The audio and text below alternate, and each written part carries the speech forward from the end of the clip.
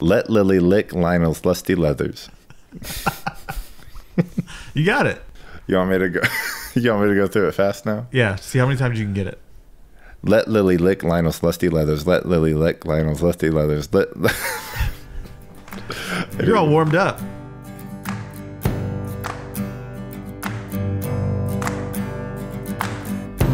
Digging in the crates for something good.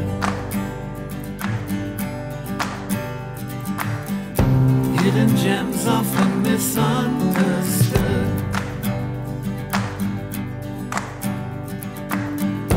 'Cause you know there's no such thing as too much.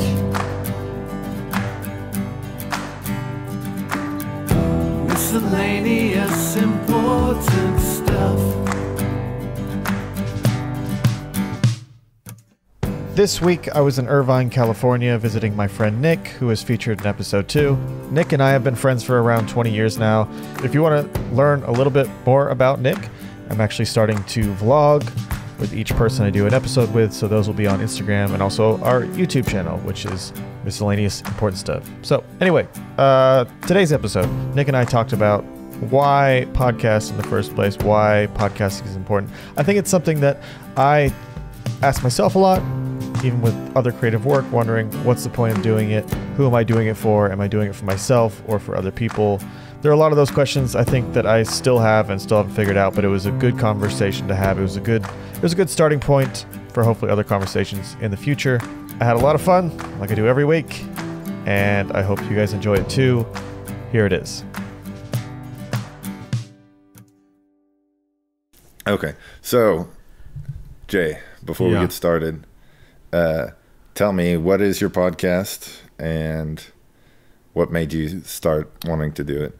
Before we get started, or we're getting started? Starting over. Okay. So go ahead and tell me what is your podcast, first of all? Okay, so the podcast is Miscellaneous Important Stuff. And okay. I've had a lot of people, I think, a little confused why it's called that, because it's such a long name and it doesn't necessarily mean anything to most people. But the reason I've called it that is because for a long time I've had this category of stuff in my life that's called Miscellaneous Important Stuff. It usually starts out as movie tickets or concert tickets that I'll put into like a gallon Ziploc bag. Just little things that I don't want to get rid of, that I have no place for. So I'll put it there, and that gets transferred to a box, and then once that's filled up, it gets transferred to storage. But I just have this whole category of stuff in my life that's important to me that I don't want to get rid of. And I kind of looked at this podcast the same way. It's a collection of things or subjects or people that are important to me or that I want to talk to, that this gives me a reason to do that. So, I mean, I think you can kind of turn it two ways, and I think both of them actually apply. So one way is just miscellaneous important stuff. You don't want to lose the conversations that you have with people that you may have lost a little bit of touch with over the years, whether it's former coworkers, whether it's friends that you've grown up with and that you spent a lot of time with. But then there's also the other side of actually kind of recording some of these conversations and like making new important moments, I guess, and having these recorded and tracked down to where like future generations and like your kids and your kids' kids and the Russian doll situation there, as Jermaine would say, that kind of plays into it as well. Like, I think both are there for you. Is that correct? Yeah, definitely. I mean, it's really, the conversations are sort of an extension of the things that are important to me that I keep. Mm-hmm. It's just, like we were talking about before, even the conversations that I've had a month ago that I can go back and listen to. It's really interesting to see if my perspective's changed at all, or just hearing myself talk about that thing and knowing that I get to keep that, and I can always look back on that, and I can use that to help other people understand me. And even the one with Calvin, the podcast that never was, that episode, Yep. I recorded that over a year ago, and it was such a weird experience listening back to it, Yeah. seeing how much I've changed in that period of time. So I think a lot of people will start a podcast with the idea that they want to be famous, or they want to make a bunch of money, or they just want attention. And so I think I have to constantly ask myself the reasons for starting this and making sure that I'm still on that same path, and that I'm not letting people influence me too much to, because there's a lot of things you can do to make your podcast popular. Everyone's fighting for attention. Everyone wants to be famous. And when I really look at my life, that's not what I've been interested in. But yeah, I think so short answer long, I agree with what you're saying as far as why these conversations are important. So I may be spinning this off way in the wrong direction, but I think you brought up an interesting point, and that is just about how like perspectives change over time, and like the way you look at things for sure changes over time. So, I mean, I can kind of try to think of a good one for me, but if you were trying to identify one thing that you think changed the most in your perspective over the last, like, let's say 10 years, what would you say would be like your like big perspective shift in that time? Oh, when you were first asking that, I was like, I don't have any idea how to answer it, because I was thinking more recent. But going back 10 years, I would say the way I've changed, the biggest change has been how I look at other people, and how I look at problems in the world. And I think I was much more extreme in my views. Not extreme, that's probably, but I'd go to either one end of the spectrum or the other. And now I feel like I sit right in the center, wanting to understand each side of any issue. Instead of arguing about it, I want to say, well, why does this person feel this way? Or even people that I don't like in the world, I'm interested in trying to understand why they are the way they are, instead of just being angry about why they are the way they are. Because I think we all have a tendency to just look at people like, oh, well, that's them, those people over there. Yeah. Instead of trying to understand why we're pretty much all the same as far as problems and issues we deal with. Yeah, I think that makes sense. I guess like trying to think through it for me, I know that you're very familiar with this part, but I wouldn't say that it's gone away for me, but just kind of the low self-esteem aspect. And I feel like the natural progression for people like with like lower self-esteem is as they get older, it kind of doesn't matter to them as much, and they kind of lose like the care for that. Yeah. I wouldn't say that I'm like where I need to be or where I should be, but I guess that would be a big shift for me, I would say, is like not caring as much. And I never really cared from like what other people thought of me, just I didn't have necessarily the best positive opinion of myself, but I feel like I have a healthier opinion of myself now than I used to. But do you know when that changed, or has it just been? I was certainly gradual. It was not like a moment where I was just like aha, but it's just as I've grown older, I would say that yeah, I still have my moments, but it's not where it used to be. See, and it would have been great if we had a recording of you 10 years ago. Yeah. Well, we do in some ways, not like this though, but we certainly have many recordings of myself. Yeah, we just don't have you talking about it. Yeah. That would be interesting though, where you talk about how you feel about yourself or how you feel about the world, like 10 years ago, where we interview you, and then you can look back on that and be like, why was I the way that I was?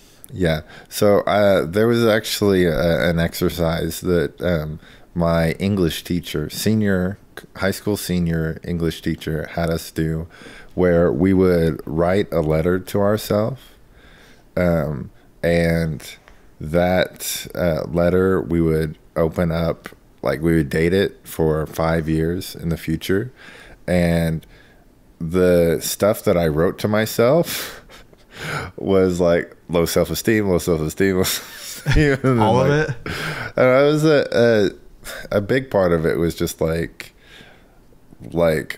aspirational for things. Like at that point I had never had a relationship or anything like that, and just kind of, man, I hope you have progressed. I don't know, but I guess so. I do have like I don't know whether I still have that letter, but there were documented evidence of low self-esteem. I think it's a good thing, though. It's a good thing, what? To have the evidence of that. Oh, yeah. I mean, just to show the progression. Yeah. I mean, I felt the same way. Yeah. And you know, I do that every year, the letter thing. Have I told you that? Oh, no, I don't think you told me that. So I've been late sending mine this year, but on New Year's Eve every year I read what I wrote to myself the previous year. And then New Year's Day, usually I write a new letter, and then I won't open it again until the next year. And it's always interesting because I usually write about, and you think about it, by the time you read it, some of the stuff you're reading is from 2 years ago, because it'll be New Year's Eve, I'll write about everything from that previous year.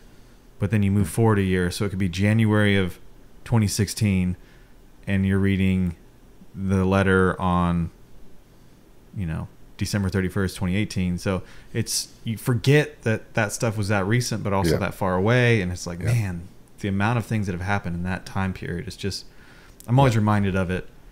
And I can't believe that I'll be like, that's when that happened. And yeah, it's crazy. This is how I'm feeling today. So it's like this yearly documentation of my feelings and how I've changed.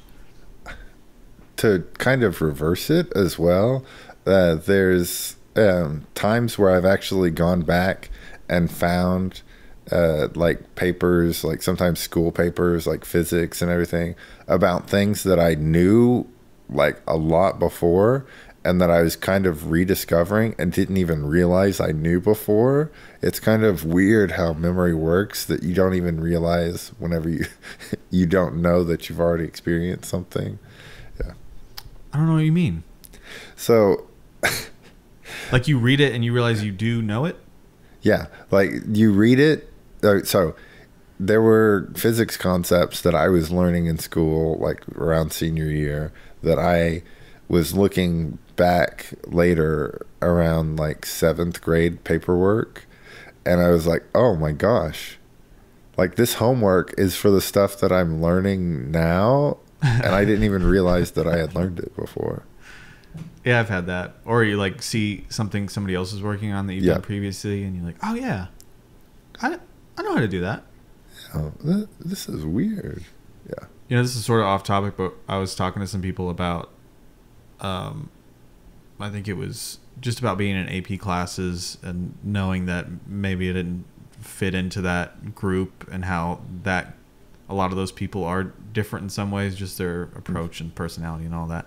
Yeah. And it reminded me of AP calculus in senior year, right? Yep.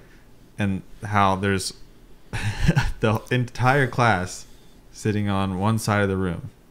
It's split down the middle. You have chairs on the left, chairs on the right. We sat on the right side, and for that entire year, nobody ever ventured over there to sit with us. It was like, it was a clear split in people and maybe personality too. And I just thought it was so weird. Not to break what you said, but I think there were a couple of times where we had like off days or whatever, where I remember one time like Aiden coming over and like chatting for a while or something. I must have blocked it out because I didn't want to. Most of the time, nobody was on that side for sure. I was also falling asleep in that class, so there's you remember that I probably don't remember. Yeah, the paper folding years, whenever you were way early in the morning and didn't get good sleep. Yeah. And you know what's funny now, because since we're talking about like keeping track of the past, I don't think I realized when in college I made that documentary about delivering papers, I don't think I ever could have known then how important that would be to me now, especially since papers aren't going to be around. Yep. At all. I mean, there's still some places I'm sure they're delivered and people read them, but 10 years from now and 20 years from now, it's just not going to be a thing. And I feel really lucky to have done that just because of how important that was in my life. 5.5 years. I think most people now probably don't even know that about me, that I delivered 7 days a week for all that time and in high school. Yep. And it just became the normal. But well, I mean, it became your life for a long time, right? It was everything. You got zero vacation time. Mm-hmm. Like, if you wanted to take vacation, you had to find somebody to do your route for you. Yeah. It's such, like, I can't even imagine that now, because I always just dreamed of having a job where you could have vacation time. And, I mean, it literally became a full-time job. People think it's, you know, a couple hours here and there. But no, with everything that you had to do, it could be over 40 hours a week. At least 40, 30 or 40, plus school and all that. And not to... I don't want to get into that like everyone's saying, well, my life was this. I'm just saying as an experience, it's something that most people aren't going to be able to understand because it's not going to be around. So I think if I do ever have kids, getting to show them that and saying, this is what I did and this is how I was and this is was my experience. That's something that I think we don't get from our parents or grandparents now. I mean, when I see something from my mom or dad, just pictures, or I have like this is it autobiography if you write about yourself? Yes, it's autobiography. So I have an autobiography from my dad that he wrote when he was in high school, like 16. I love that thing. I think he might have been getting rid of it or I took it, but that, to me, that stuff's important, getting to see like where my dad's head was at back then and how he saw everything. But that's rare because that's a written report, you know, and then a picture here or there. But to have a documentary of yourself, I don't know, I just think that's cool. And the idea of this podcast will just enhance that. So you mentioned your dad. Like, I mean, like, you know, my father passed away whenever I was 12 years old. So I didn't get to know him like through my adult life very well. And I have never been one that kind of wanted to like do a career path or whatever to follow in the footsteps, or like I wanted to just do what I enjoyed, and I feel like it's important to make sure that you do what you enjoy. But going back through some of his certifications and everything that he had, that through some paperwork that we found, since I'm a software engineer, I ended up finding that a lot of the certifications were like languages that I had written in and languages that I knew. And yeah, I mean, it was kind of that random, if you will, like seemingly unimportant, like certification document that's just sitting there. Yeah. Was like kind of helped me feel like a better connection, and like, wow, like we like, even though I wasn't intentionally like trying to go for doing what he was doing, like we matched up and we had that interest and we were using some of the same languages to develop. And yeah, I think that kind of thing is like more powerful than you would think it would be. Yeah, because it's like you have a connection to your dad that you never could have known when you were 12. Yep. Because you didn't actually find out what you're going to be doing yet. Yep. But then it's like, oh man, we're more similar, and I'm sure he had a bigger influence on you in certain ways that you didn't know yet.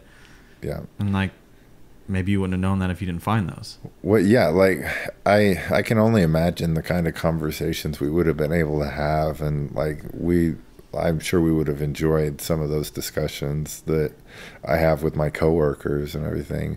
And I was never the age where I could have anything close to that kind of conversation. And yeah, I missed out on those kind of opportunities. Do you wish there would have been more things like that left behind? I think I the only thing that could have necessarily been different would be if the technology was different to where there was more of an opportunity, which I think is where we may luck out. I don't know whether maybe the next generation is even more lucky than we are, but That's true. I think that we get to have these things, well, which for some people is a blessing and a curse, right? There is something that Something there are you don't some want things documented. don't want to be left out there. But yeah, I think that, I mean, there's artwork that he did, and there's like, there are a lot of artifacts that were left over, and I think I mentioned it earlier, but like the things aren't really all that important to me, but it, like, finding out the things that I didn't know about him is the interesting part, because I kind of feel like, instead of, for the things that I already knew about him, I kind of feel like I am just like, since I'm pretty similar to him, I'm kind of a living reminder, or like I am already like living out kind of some of the things that he like character traits and everything. So I don't necessarily need physical reminders of the things that we are similar, but those things that I didn't know, I think is like that sweet spot. Yeah, I think that helps me a little bit too, because I just keep all these random things, and there are times where I'm like, I don't even know why I'm keeping it. I just feel like I should. And because I have a place for those things now, it's easier for me too. So it's not as curated. I'm just like, yeah, that'll go in there. But part of that, I think, is this hope that there'll be a day that somebody finds that important, because there's a good chance a lot of that stuff I'll never look at again. Yeah. Maybe I have a memory of it. Maybe I'll open it up and I'll say, oh yeah, that was that time. But you know, what if I do die? What if I had a kid and I died and they were younger? I think that would be so important for me to know that they had something, so they could understand what I was. Yeah. You know, maybe that's what anyone wants, though, is to leave something behind, to feel like you mattered. Yep. That you created something, that you did something. I feel like that's what most people want, even if... So I think you can go too far to the other side, and maybe this is not really matching up with what you're talking about, but my grandma is really a hoarder.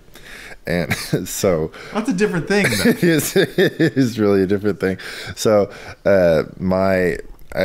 whenever she was moving out of her home, my uncle ended up having to go like get some of the boxes, and there's some weird, like, very, yeah, like, gosh, I think like expired stuff, and like, yeah, some really bad, not clean and everything thing that he had to go through, and that wasn't a positive experience for the future generation.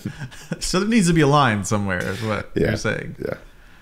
Yeah, and that honestly is something I'll ask myself. I'm like, is this actually important? Or I don't feel like making the decision, so I just put it in my special area. Well, does it like shape the story that you think is what is you, I guess. Yeah. Like, if it's nothing new, I guess, if it's no new data points, then, I don't know. Maybe that's what I should start asking myself. That's actually a good question. If there are no new data points. No, I'm serious though, framing it like that and saying, is this actually adding anything to what this story is? Yeah. Yeah. Or is it just something that's going to muddy up the waters? Yeah. I mean, the amount of like data points, just in general, is going to dilute the overall. So, that's true. Like, you're going to lose the actual, if it's just a whole bunch of stuff instead of important things, miscellaneous important things. Yeah, exactly. Then I think it can definitely be diluted at that point. Although miscellaneous important things would imply that there's not really a structured story. Miscellaneous. Yeah. Exactly. Which maybe that's all of what I am, that I'm just all over the place, and that is the story. Yeah.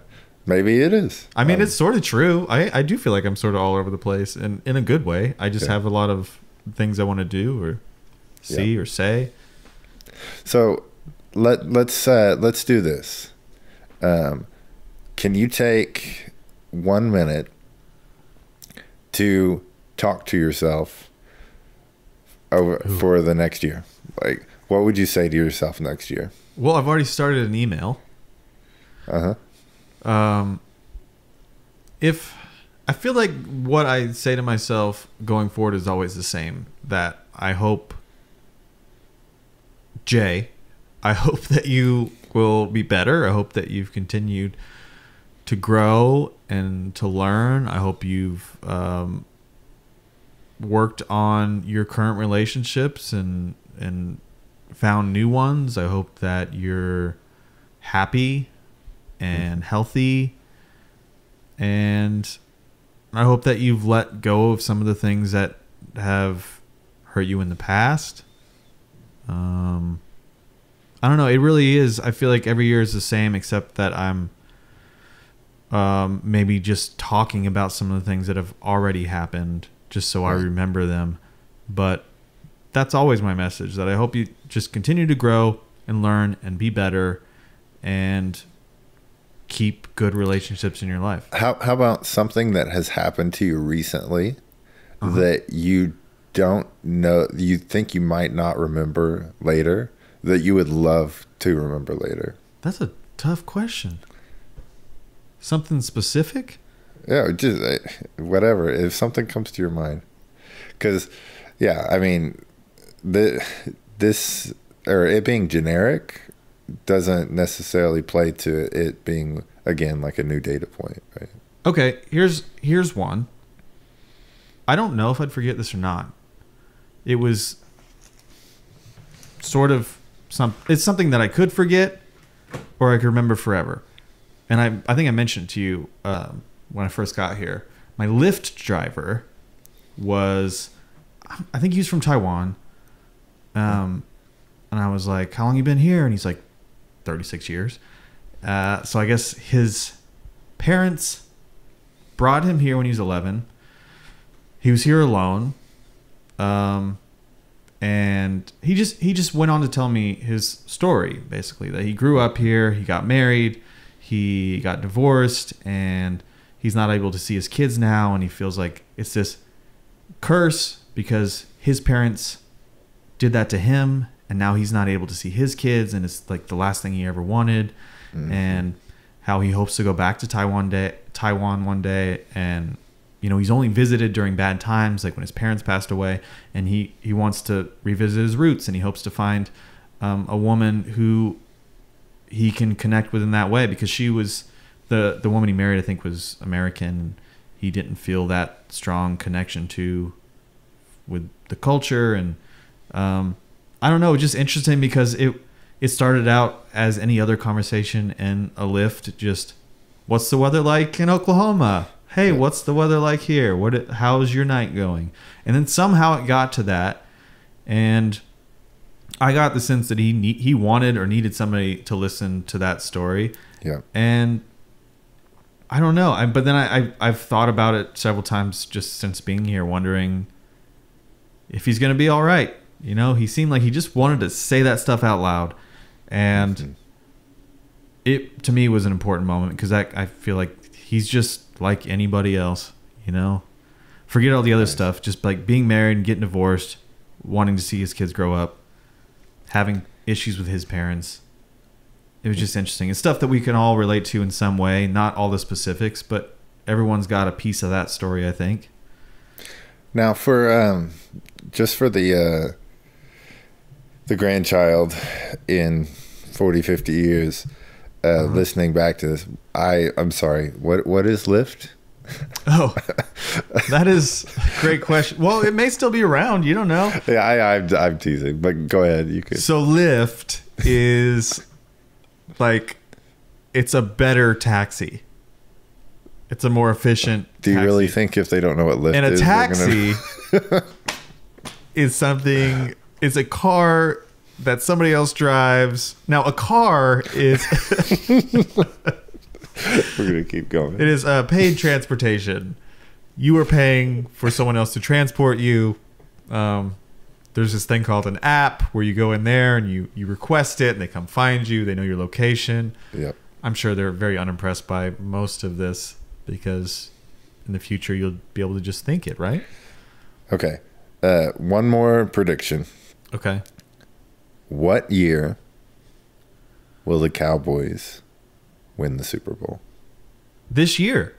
So you're calling it 2019. Yeah, I got to have some hope in my life because the playoff game is tonight. Exactly. So I can't really root against them yet. If they do not win, which of course they'll win, I'm going to say like 2040. Okay. 2040. Whenever Jerry Jones is not the owner anymore, that's probably what will happen. Yeah, that's a good answer. What about you? What is this small thing in your life that you would want to remember? Oh my goodness. Yeah, see? Tough question. I know. I never said that it was an easy question. And I think that the longer that I say words and that I expand on them, the longer that I could take to actually think of a good response. I know one thing that I deal with a lot is like where you have like a lingering injury and you don't even realize how long that you've like had that. So I haven't even been able to play basketball, which I really like to play basketball. I haven't been able to play basketball in about 2 months because of a right knee injury. I really need to go in and get it checked. But yeah. Yeah, you should probably go to the doctor. 100% I should go get it checked. It's not like if I walk around, it's just fine. But it's when you are more active. Yeah. Well, as somebody who hates going to the doctor, I don't blame you, but at the same time, sorry, say that again. As someone who hates going to the doctor, Yes. I totally understand. But at the same time, you should get that. You should get that checked. I agree. That's probably not the kind of thing that I want to remember, but something. Well, it's out there now. So okay, delete that. Remove just it. that part. Like, bleep. Come on, this is stuff that I don't want on the internet. I'll be like, you'll answer it, and then it's just like totally bleeped. The one thing I want to remember is.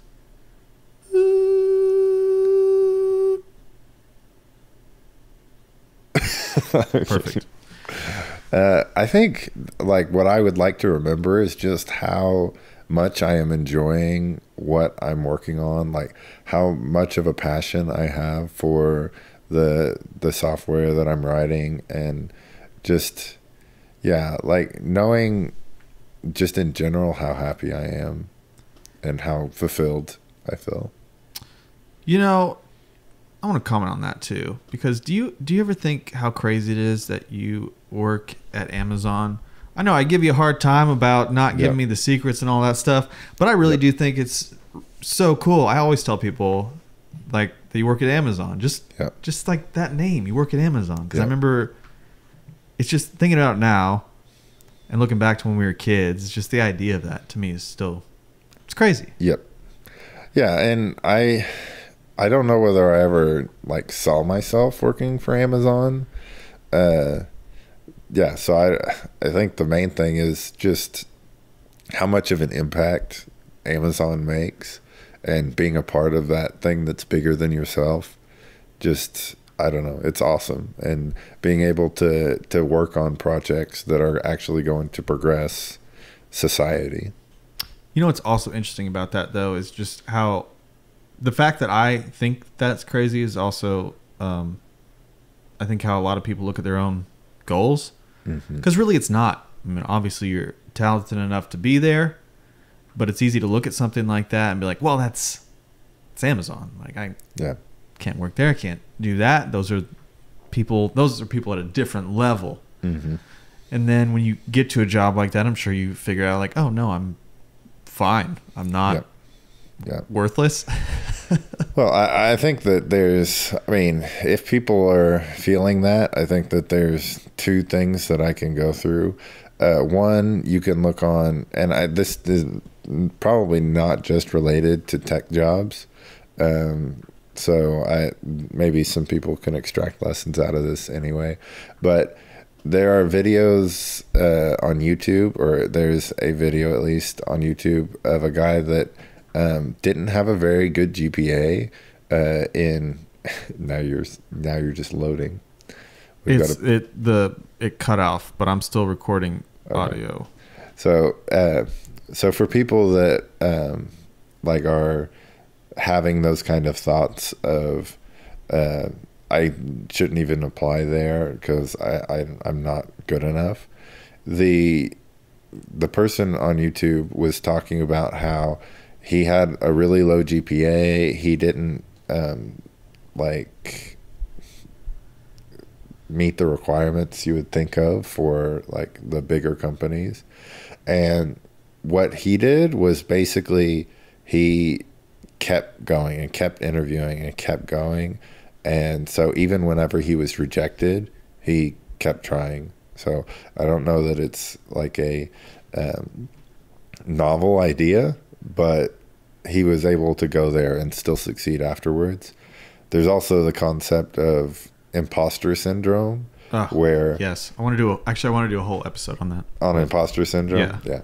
So I think that there is still, like, even if you are succeeding and like from any rational perspective, you could say that you're good enough to be there, you still have this feeling of, man, I work with a lot of smart people. I work with great people that are like better than me and all that. Like, how am I even here? Like, or some things that like I feel on top of that is like sometimes whenever I do something really good, like thinking, was that a mistake? Like, how did I even come up with that? Yeah. Like, was that just luck? But yeah, I mean, that's sort of the same way I felt even going to advertising for the first time, just because there were so many other people actually doing the work that I was doing, and I was surrounded by really talented creative people, which I didn't get day to day before. It was just me, and I was like, I think I'm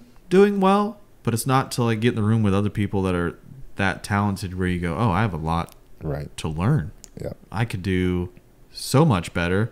So you could feel that imposter syndrome, but at the same time, like, that's the only way to get better. You want to be in a room full of people who might be better than you. Well, and you already feel touched that way. You already touched upon it, right? The desire for lifelong learning. Yeah. And if you want lifelong learning, you have to challenge yourself. You have to be around people that you can learn from. You can't just assume that you're going to learn magically. Yeah, that's true. I think, like, for me, when I'm happiest is when I'm learning something or progressing in some way. Mm-hmm. If I'm just sitting still, doing the same thing day to day, I get really bored. Mm-hmm. I get unhappy very quickly. So even doing this, recording this right now, we'll get done and I'll feel like I accomplished something. Right. And really, it didn't take that much effort. We're doing something, but it brings me a lot of joy or fulfillment, I guess. Right. I don't think, I mean, you asked me in the beginning, but I don't think I really got your answer of why is it important to you to do something like this? What value do you get out of a podcast? Yeah, and we're running low on time, so I mean, maybe this is bringing it back full circle. Yeah, because we got 5 minutes left. Yeah, so I think the big thing for me of why I want to do this podcast is, for one, a way to kind of just get away, relax, and just enjoy myself. And then the second part would be that just getting a chance to hang out with you and talk with you. I know that, like, me moving away for work made it to where, even though we want to hang out a lot more, and when we were in Oklahoma, we were hanging out like every week, and when we were kids, maybe every day. But like that, something that we can work on together, and something that, like you said, can like still help you feel like you're progressing and everything. makes it to where like it's something to kind of force us, not quote unquote force us to think about spending time together. Yeah. And I agree with all of that. You know, I don't know if I touched on all that in my answer, but yeah, I think it's so important to, it's a way to keep in touch with people because I think, like I mentioned to you earlier today, it's a chance to have conversations you wouldn't necessarily have because people just don't have time to just, you don't say, hey, you want to come over and have a conversation? It's hard sometimes for those to happen organically.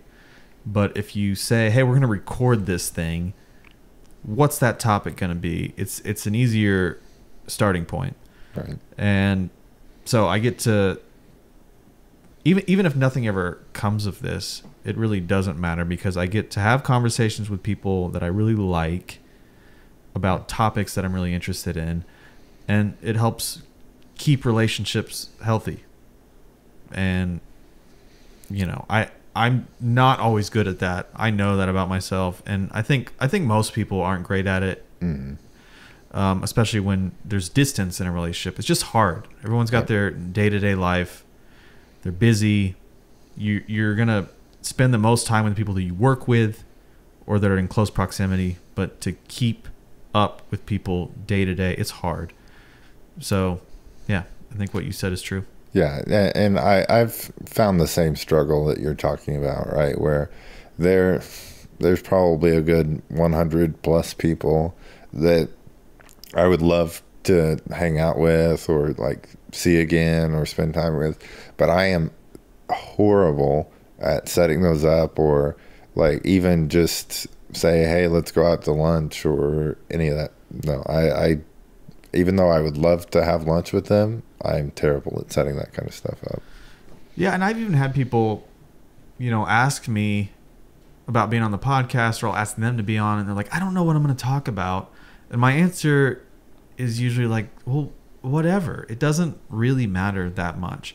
I mean, I do want to talk about stuff that other people might be interested in, but at the same time, if I were to record something for 40 minutes and it was just nothing, I'm okay with that too. And people get too wrapped up in like, well, I'm not interesting, or I don't know what the topic's going to be. And I think, oh, well, who cares? And we won't talk about anything important. Well, you know what the most interesting thing is to listen to a lot of times, and I'm sure that you've noticed this in listening to a lot of podcasts. The things that are the most interesting are people talking about things and being passionate about it and being interested in what they're talking about, right? Yes, because I think everyone can relate to that. Yep. Like, because we all have something that we're really interested in or motivated to do. So when you see that in other people, you're, I think, naturally attracted to it and you want to be a part of it. Well, we have pretty much no time left, but that was a good conversation. Yeah. No, it was really good talking to you again. Yeah, and, you know, I'm sure we'll have another one of these. Oh, but yeah. Thanks again, and I guess I'll talk to you later. Thanks so much for listening. That was a fun episode and probably a conversation that needs to continue. Something that I need to continue to ask myself is why do this? I think it's so important that you're continuing to do the thing you love for the reasons you started to do it. And it's really easy to get away from that, especially in the world we live in today with social media and the pressures to present yourself in a certain way. So love these conversations, and if you have anything to add to it, let us know, and maybe we'll talk more on that subject. Thanks again for listening, and I'll see you next week.